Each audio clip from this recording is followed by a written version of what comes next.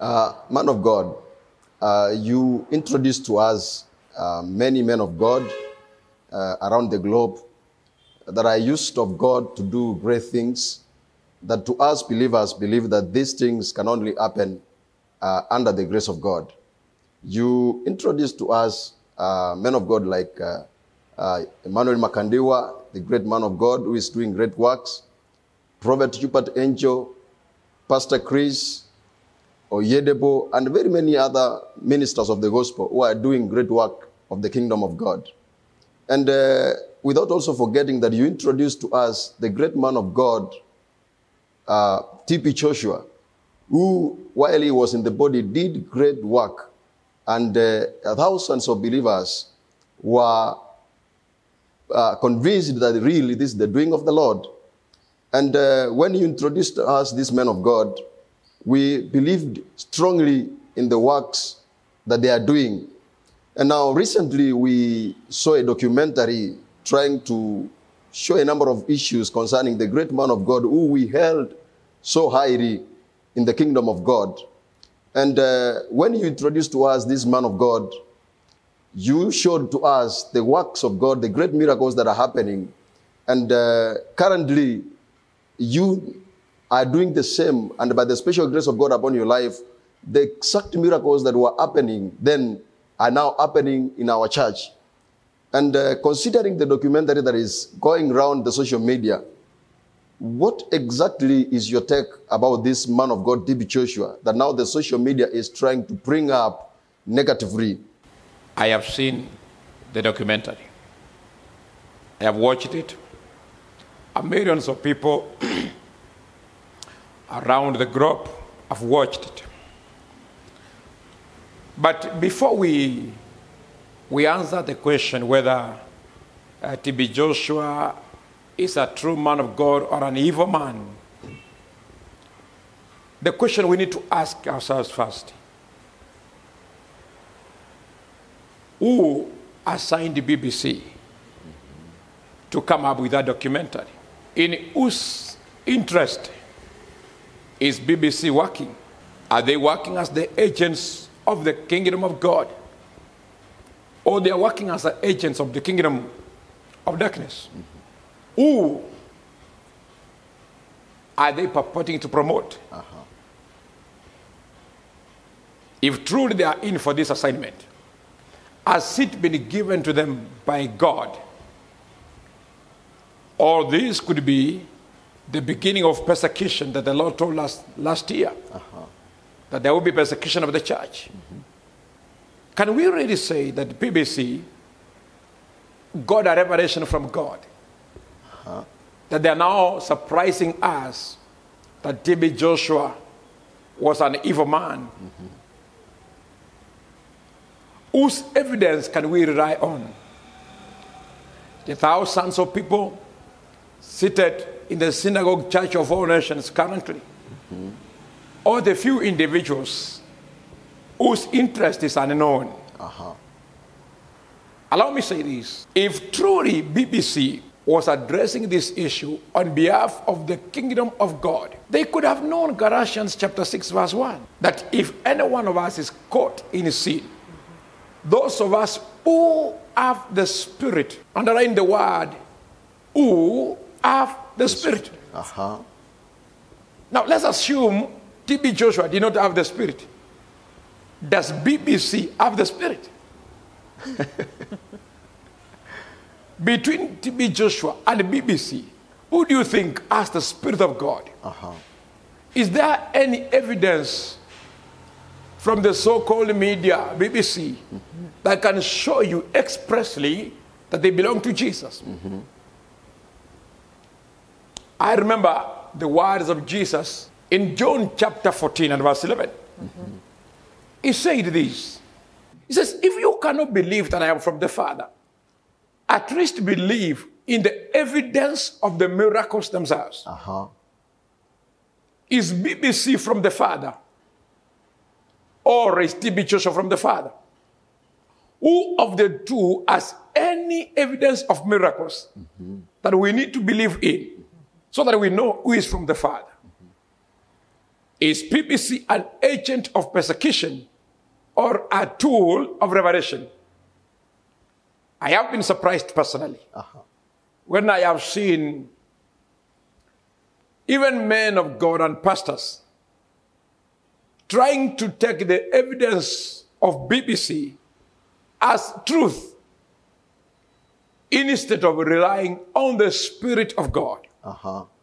You see, those who are claiming to know the negative part of TB Joshua, they argue that they lived with him.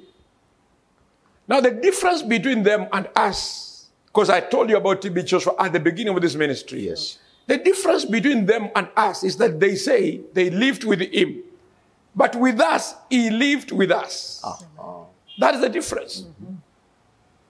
The Apostle Paul used to tell people, I may not be there physically with you, but I will be there in spirit.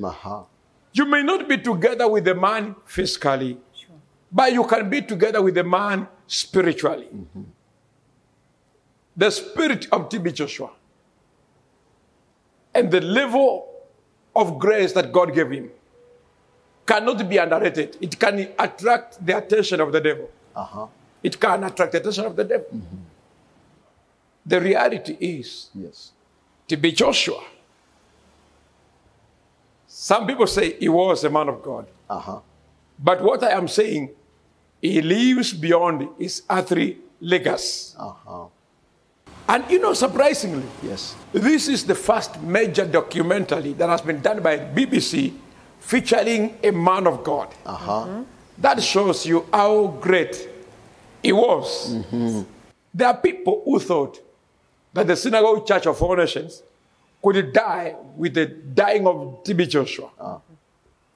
They have waited for its collapse. And they have been surprised that it is even growing bigger. And therefore they must come up with propaganda to try and bring it down. But evidence has shown and has taught us over time that if you are dealing with a man of God, when you try to kill him, he resurrects even more. Jesus was killed. And out of his dying, Christianity grew. And it even became more popular. Therefore, I am persuaded personally that TB Joshua was a man of God. And he is one of the best examples of our times. Yes. Thank you, man of God. And can we really say that if he was used of God, can the devil be used or use some people to heal other people? Thank you, Pastor. Allow me not to be an advocate of the devil. I don't know how much he does. All my life, I surrendered to Jesus Christ. Amen. And he has never misled me. Whenever he leads me, if it is a man of God, I believe, you know, the Bible is clear. Yes. You shall know them by their fruits. The evidence of the miracles of TB Joshua was not my only conviction. It is the Spirit in me. You know, the Bible says in Romans 8:14. Yes. Those who are led by the Spirit, they are the true sons of God. I am not just a follower of the miracles. Of course, I'm convicted that miracles are a proof and a sign of your relationship with God. For the Bible says in 2 Corinthians chapter 12, verse 12, it says, and the true marks of an apostle were performed amongst you with great perseverance, and they are signs, wonders, and miracles. You know, one time, maybe I can allow you to read one scripture. Yes. I could wish that you read the book of Mark chapter 9, verse 38 and 39 to my viewer. Amen. It will be important for our communication. I'm reading the book of Mark, chapter 9 and verse 38 and 39. And this is what the Bible says. "Teacher," said John, "we saw a man driving out demons in your name, and we told him to stop, because he was not one of us." Verse 9, "Do not stop him," Jesus said. "No one who does a miracle in my name can in the next moment say anything bad about me." My God.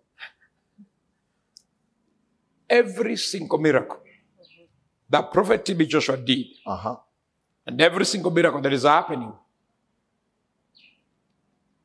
I have not been there personally. I have not received any miracle from him. But I know those miracles are from God. Others have had an opportunity to be there. Yes. Present. The wise men, the evangelists, the disciples, and the members of the congregation. Yes. But those of us who have never had an opportunity, we rely on the Spirit. We don't have to be there. For me, I don't have to come to a church to know that you are a true man of God. Distance is not a barrier in believing. I don't have to greet Paul physically to know that he was an apostle. Peter to know that he was an apostle. Yes. People believed they were not apostles, especially those who were there presently. Yes. But what is it to our case? We believe. Jesus said, "Blessed is he that can believe without seeing." I know thousands of men of God all over the universe. Yes. But when God called me, he told me to read the books of Bishop Oyedebo, to watch the miracles of Prophet TB Joshua, to listen to the prophecies of Prophet Emmanuel Makandiwa. Yes. He gave me a number of people. Yes. And to watch the healings of Pastor Chris Oyakirome. Yes. I've done that. And that is what made me to drop from my assignment as a university lecturer. Because I could see more sense in what they were doing than what I was doing. And therefore, I watched TB Joshua. In those days, I never had my own television. I could go to a friend's house, make a request, and I watch him the entire night until the morning because I was a scholar. And I wanted to understand whether what he did was in line with the scripture. But by the power of revelation, I got to know the man of God, Senior Prophet TB Joshua. Amen. And today, my conviction is that the legacy of TB Joshua continues in several people. Several people. You may try to underrate him, to castigate him. You are free. You are free. But the reality remains that no one can stop God, and no one can stop God's agenda. Amen.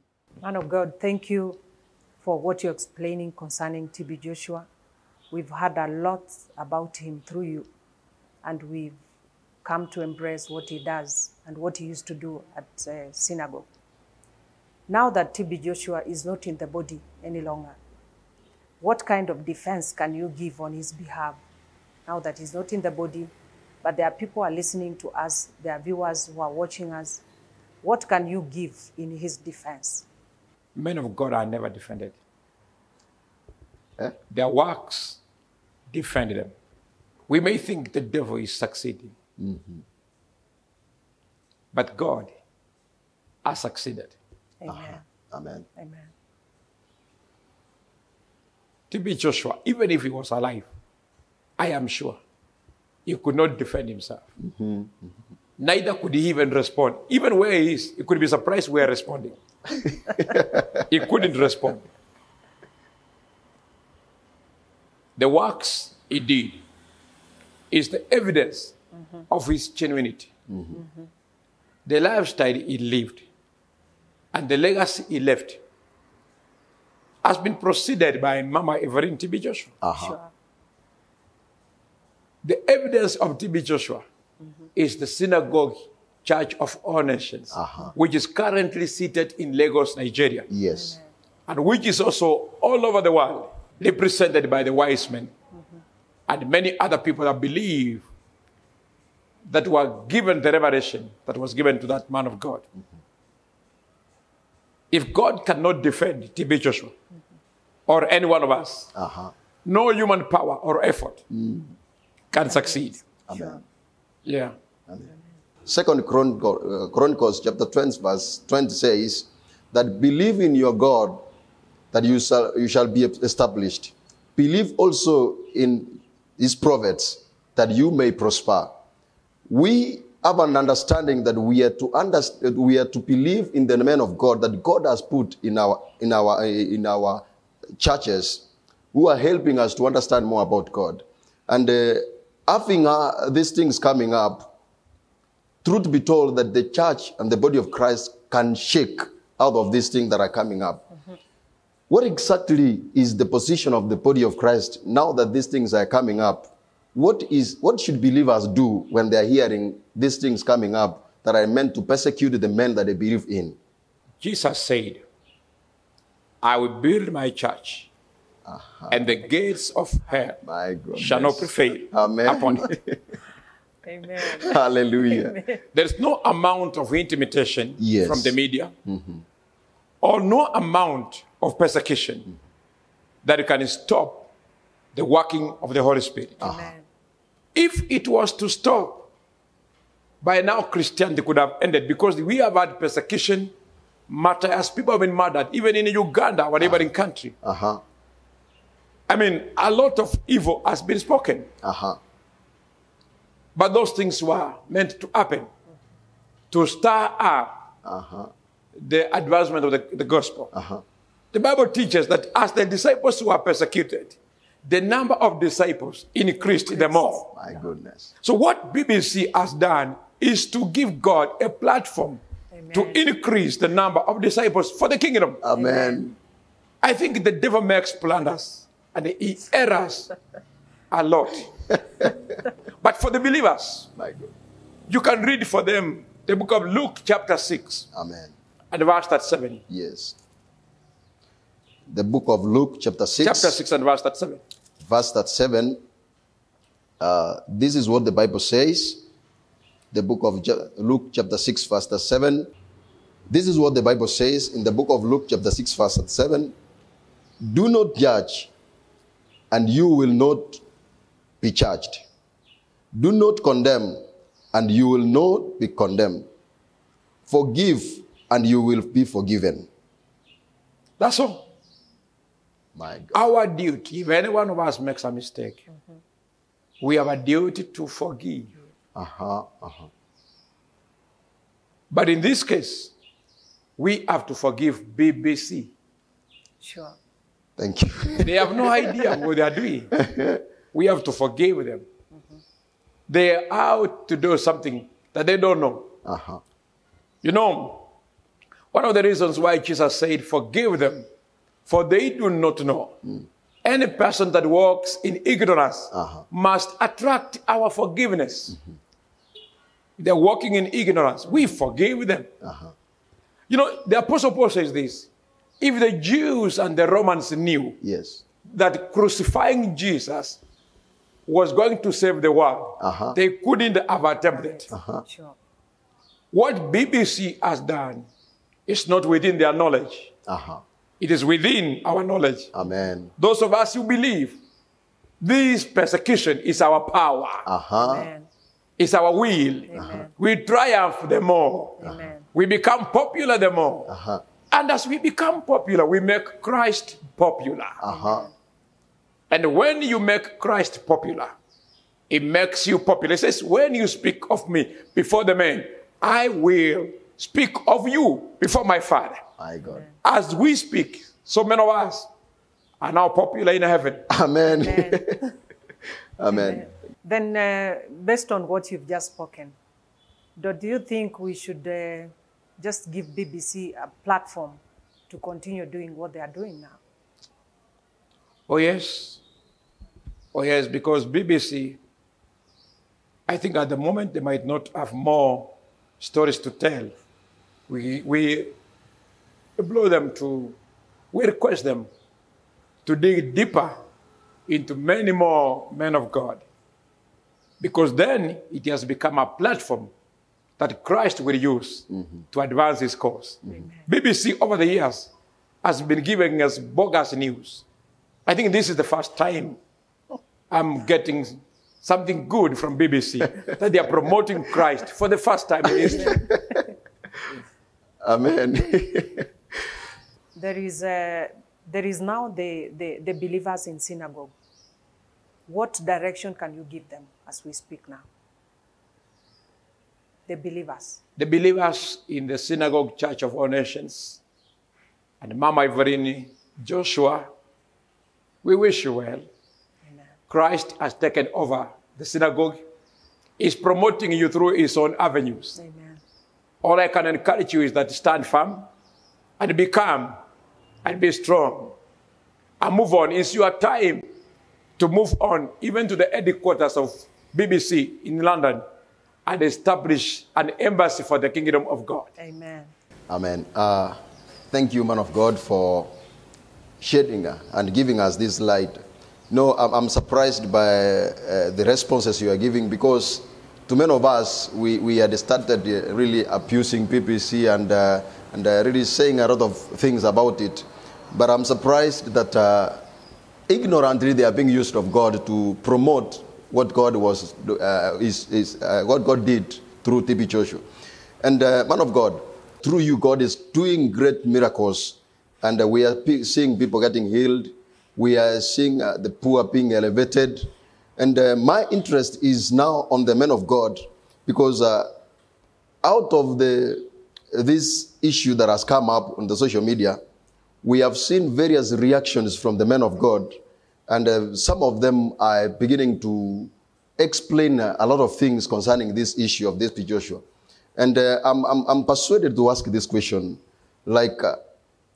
because some of them we are seeing men of God using the PPC news and documentary concerning TB Joshua to now again pack it up.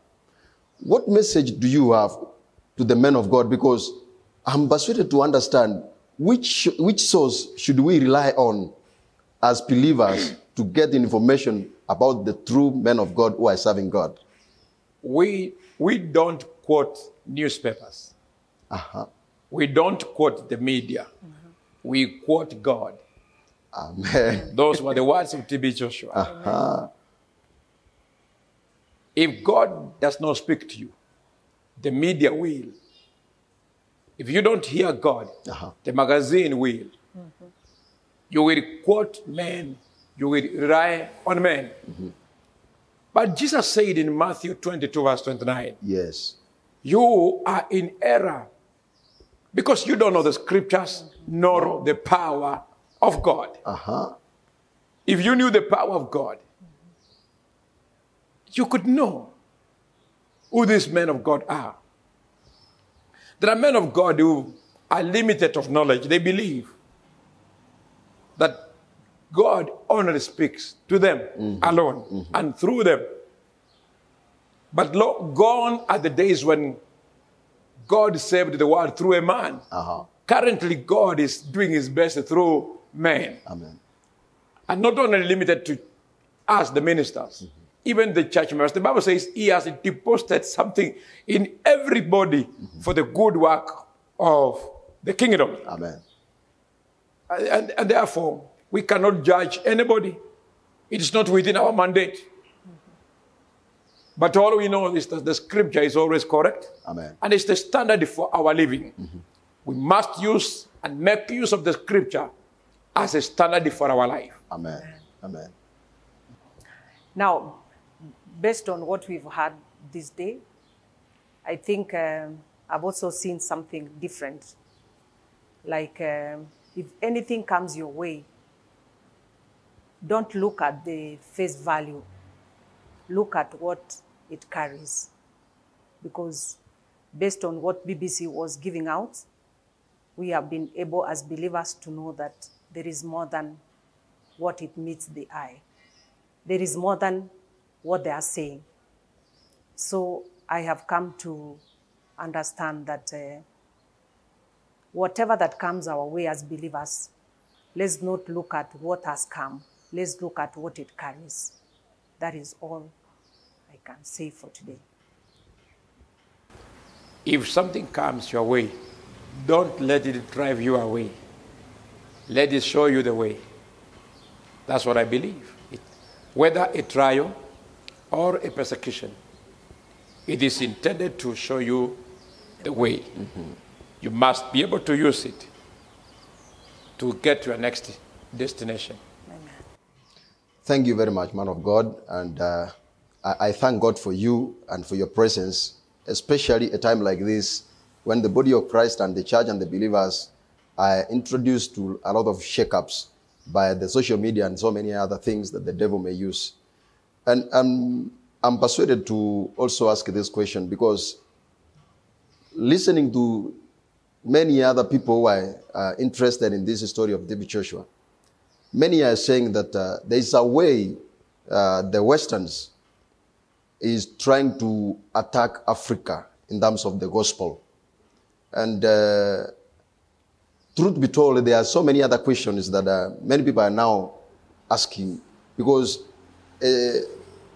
for people to have come with this documentary, many believers have in their mind that they are now attacking the ministers who are rising up for Christ in Africa.